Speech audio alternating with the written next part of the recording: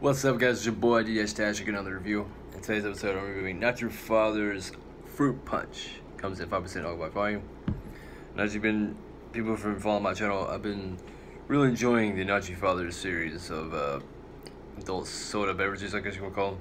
They've all been great. And now we get the Fruit Punch. It says it's a beer with natural and artificial flavors and served by color. I always love like the little side notes they have here.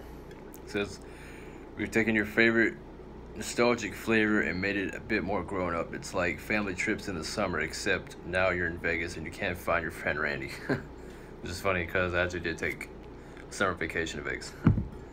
But didn't take a guy named Randy. But yeah, I guess it's like a little good summer release.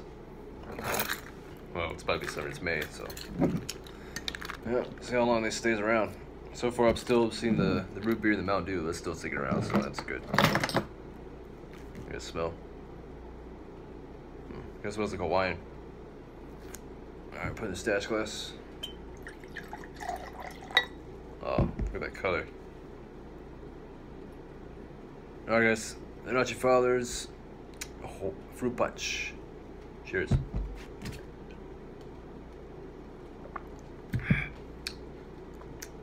That's good. I just don't even drink for much in like, I don't know how long. I just got it because it just reminds me of childhood, basically. I guess the last time I had it was like Kool-Aid. Like, that's the only thing Fruit Punch I ever drank was like the Kool-Aid or Hawaiian Punch, but it's just like a spiked Hawaiian Punch. Which I ain't even seen a Hawaiian Punch in ever either.